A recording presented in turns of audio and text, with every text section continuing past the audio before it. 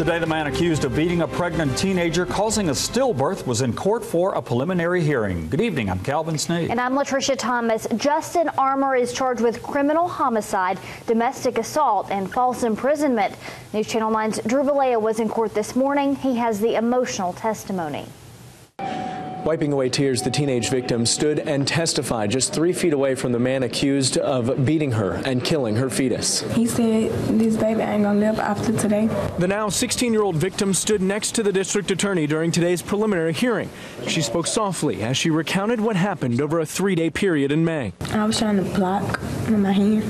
Like this. According to police, the teen says on May 9th, 23-year-old Justin Armour beat her for several hours, kept her locked in a bedroom of a vacant home for 3 days, and is responsible for killing the 5-month-old fetus she was carrying. She described her pregnant belly as having moved or shifted just a little bit after the assault. The victim had a stillbirth a day after leaving the vacant home.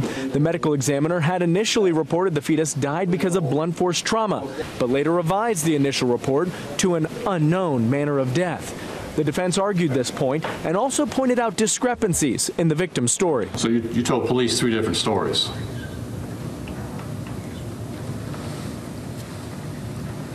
Yes. The victim admitted to having a relationship with Armour since 2013 and had continued to see him despite filing an order of protection against him. Okay, then when you got inside the house, you had sex. That was your testimony earlier? Yes. Okay. After he beat you for 30 minutes? Yes. Forensic evidence is still being tested by the Tennessee Bureau of Investigation. In Hamilton County, Drew Vallejo, News Channel 9. All 3 cases against Armour were bound over to the grand jury. He is in jail on an $810,000 bond.